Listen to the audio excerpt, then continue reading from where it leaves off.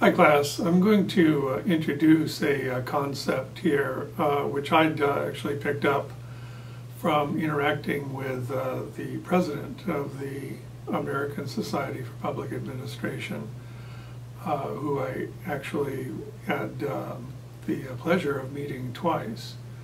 Both times were in Korea. Korea is a very active participant kind of in the I mean, it's funny because it's the American Society of Public Administration, but Korea is very active. A lot of Korean public administrators are active in that organization. So she was there visiting. She was actually herself as an American, but of Australian origin. The upshot is this. Her research interests tacked over to this concept of emotional labor.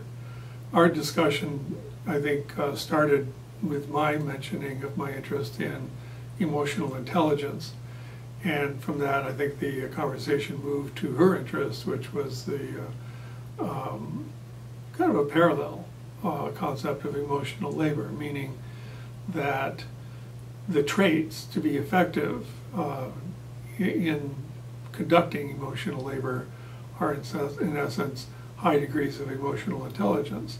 But then we have to turn to the question of, well, what is emotional labor?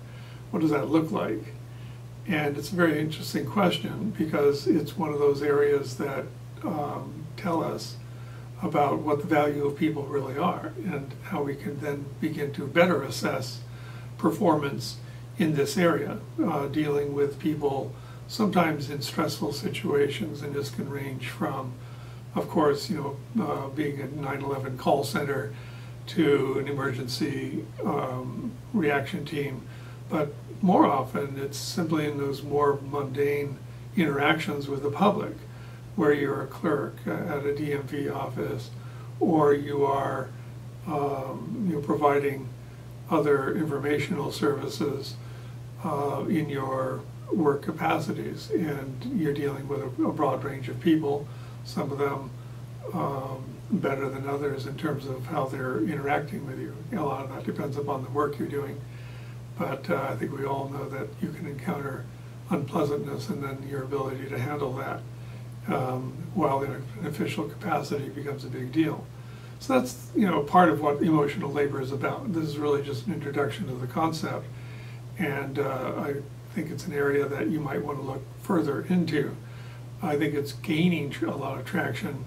There is a growing literature on emotional labor within the human resource management field as we move ever further away from the idea of labor being what we do with our bodies in a muscular sort of way, and being more understood along the lines of the stressors that come with having a role where you're interacting with people and providing services.